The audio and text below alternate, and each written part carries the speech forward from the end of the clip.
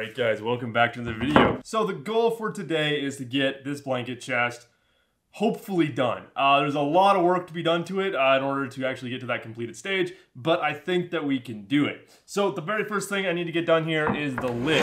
Because we still have our breadboard ends sticking up here, we have a dowel sticking out. Overall, it doesn't look very good right now, so we need to go through and get this all cleaned up and ready to go.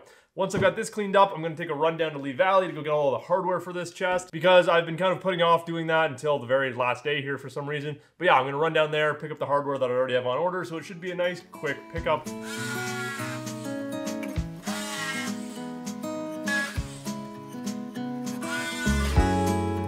Okay, quick change of plans. I forgot that on the back side of the breadboard ends here, there's a couple spots where I blew it out. I forgot to put a point in the dowel when I was pounding it in, so it blew out a little bit on the grain on the outside here. Really dumb mistake, something that I'll definitely remember when I do this next time. So I just went back in, just glued down these pieces that kind of got split out. And so now you gotta let that glue cure for at least a couple hours before I'd start doing anything with it. So we can't actually do anything on the lid just yet. So instead of working on the lid, I'm gonna get our milk paint components all fully finished up, get them fully cleaned up. Then I'm gonna start working on some of the internal areas of the chest, and then we'll work on the outside areas of it. Hopefully once we're done everything else, then we can work on the lid and get this finished up. And this will be the last thing we have to do for the entire project before we're applying finish to everything.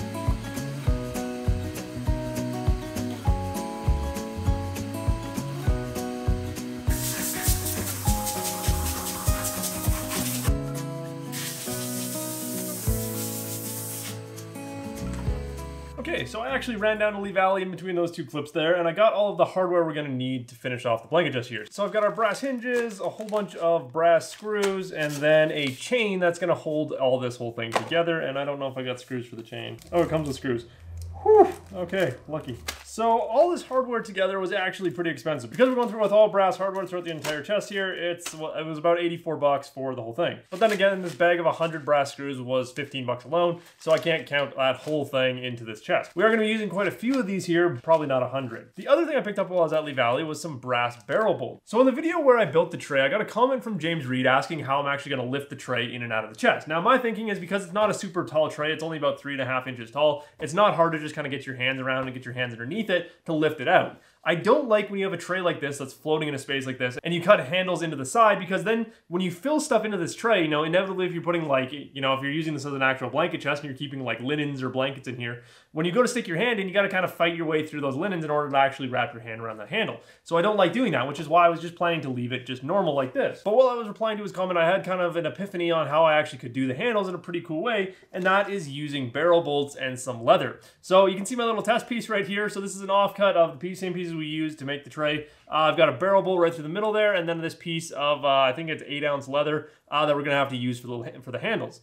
On the inside of the tray, we're gonna be using this brown, much thinner leather. I believe this is 3 or 4-ounce leather. But for these handles, the only thing that's gonna work is this really thick 8-ounce leather. So I'm gonna make the handles, then we'll figure out how to lay them out on the actual tray, because now I have to be very delicate on what I'm doing with the tray, because I don't wanna cause any massive tear out, and I don't wanna damage the nice milk paint finish that we have on there now.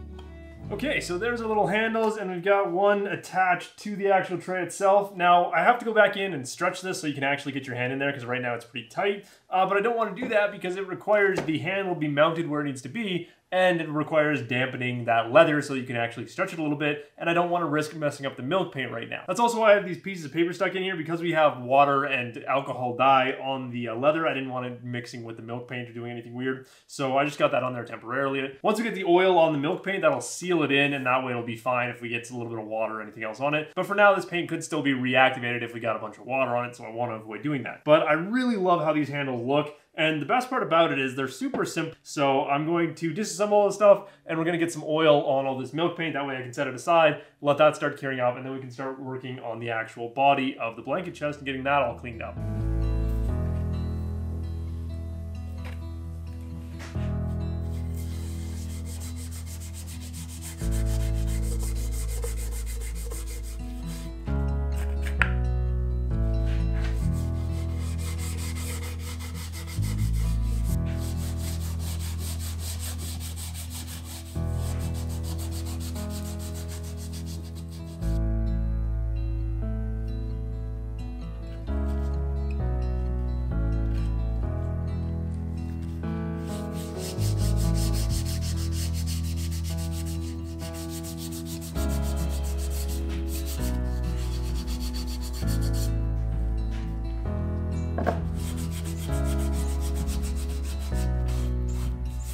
So you can see just how much the oil really affects the color of the milk. It does the same thing as like when you're looking at walnut. You know, walnut, and before you oil it, it looks pretty flat, kind of unappealing. But as soon as you put oil on it, it looks spectacular, nice and dark. Same thing with the milk paint here. It darkens up our paint quite a bit and makes it look really good. Now, while I was doing this, I was trying to think what color this is reminding me, what thing this is reminding me of. And I finally realized it's the, I think it's the 2021 Special Tacoma paint color. They have this like forest green in that. Anytime I've seen them in person, because I think that they're super ugly because they went with like a high gloss paint, which I think looks really stupid. But in this case, this color, when it's all nice and matte, it's gonna look amazing. So now we're gonna let these pieces cure up. I wanna make sure I add at least one more coat of oil to them before I actually go through and install them. So there is one thing that I am gonna have to take some time to try and figure out and learn how to work with the milk paint, and that is around the edges and stuff. So on all of the bottom slats here, right along a lot of our edges, we do have some raw ash poking through. Now in this case, I think it looks really cool. It's a nice little highlight detail along the edge, but I think in a bigger piece of furniture, like I have planned later on to do with milk paint, I don't know if I think that would look pretty bad. So looking at the tray here with our curved edges, we do a little bit better, but there's definitely some areas where I'm hitting a little bit either too hard or just I'm not getting enough paint in those areas when I'm sanding them. So I'm gonna have to try and figure out something. I think the solution might be that on the surface, I want to hand plane as much as possible so we get good absorption of the paint. But on the edges, like on these pieces where I cut them with the table saw or on the tray where I cut them with the router, I probably have to go back in there and sand them with like 120, 150 grit, something so that they're a little bit of a rougher surface. Because I think when you're cutting with either the table saw or the router, I think that's both cutting the wood, but as well as slightly burnishing it. Because that's what seems like it might be happening, is if those surfaces are kind of burnished and they're not able to soak in any of that watery milk paint, that might be what's causing it. The other thing I could try is increasing the amount of water in my milk paint, because right now I'm doing a 2-to-1 mixture, which I found is pretty standard. But if you go by the directions in the actual jar here, it recommends a 1-to-1 mixture. I know when I first picked up milk paint, I was playing around with it. I tested that 1-to-1 mixture and I found it didn't seem like enough like a paint. So I went to the 2-to-1 and that seemed to work out a little bit better, but maybe I can dial that back to like 1.5-to-1, something like that. So I definitely have a little bit more learning to do with milk paint before I take it on to a much bigger project. But in this one, I think this looks awesome. So we're gonna set these pieces aside. I'm gonna pull the main case up on the bench here. I'm gonna start working on that, just getting it cleaned up, doing all the final sanding work and all the cleanup work. That way, hopefully over the next couple days, I can start putting this stuff together as I get the oil nicely cured up.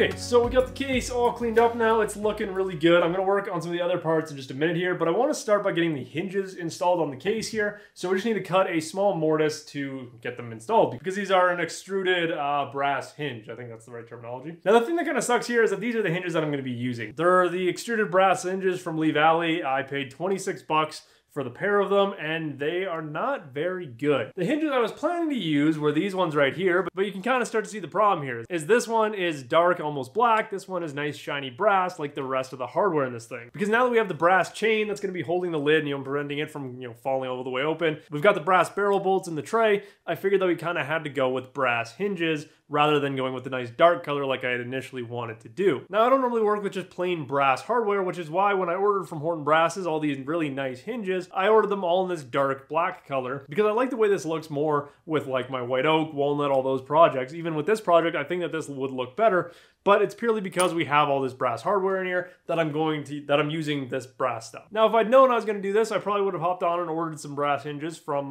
Horton Brasses because those are way more worthwhile. I believe that it's $14 or $15 Canadian for this set, whereas like I said, this small set from Lee Valley was 26 bucks, and these are, stiff as possibly can be. They're not very nice. The back side, these holes are obviously punched, so I'm gonna have to go over and flatten these faces. Whereas these ones from Horton Brasses for literally half the price are not only a little bit larger, but they also are completely smooth. They've been completely flattened on the back, so they're just a much better hinge. So yeah, I don't like buying the hardware from Lee Valley, but on kind of short notice with this project, I kind of didn't have a choice. And the dumbest part of this is because I spent $26 on this set of hinges, I also didn't get screws, which is why I had to buy a $14 bag of screws because I can't buy a 10 pack of screws because there's more than 10 screws in here. So sometimes I really hate Lee Valley. Most of the time they're okay, but sometimes they're really stupid.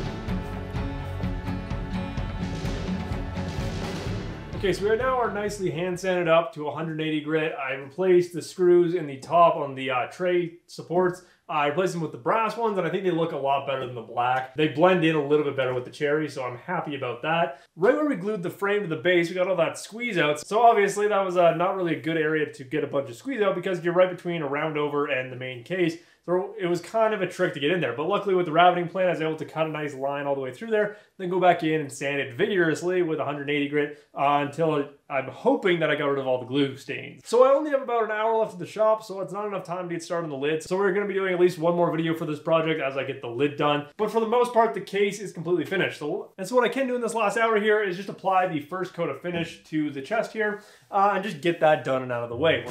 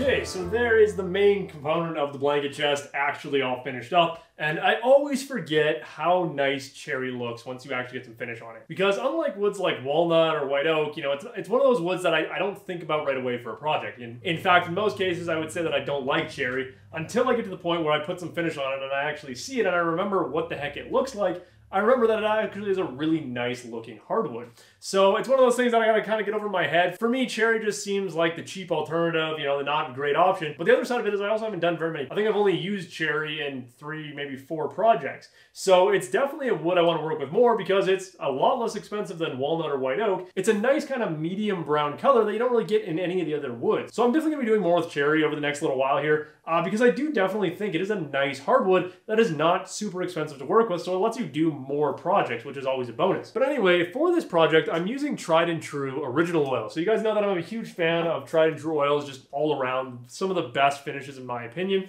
because it's all natural. So I chose to use the tried and true original oil here because it's the mixture of linseed oil and beeswax, and I find that the finish it leaves a nicer tactile feel. It's a little bit softer and overall has a more matte finish, compared to the varnish oil, which I use on most of my furniture projects, which has a little bit of a smoother, glossier finish to it. So I think the tried and true original oil is gonna look amazing when it's all cured up here. So in about an hour, I'm gonna come back out, wipe off all the excess oil, because you can see it still looks pretty oily. And then I'm gonna leave it overnight, and then tomorrow I'll apply another coat. But we're going to call it a day there. We did get some pretty good progress done. I was not expecting to get finished on here today, but I was hoping to get the lid done. So we're kind of one step forward, one step back kind of thing. So we're kind of right where I theoretically would have expected us to be. But all we have left to do now is to get the lid done, get the hinges mounted on there, and then this little thing is done. So I know that a lot of you guys don't love the longer drawn out series, but this is just what's going to kind of happen with the daily videos. Some projects are going to get dragged out, some projects are going to fly right past. So it really just depends project by project. But anyways guys, I do hope you enjoyed this video and I will see you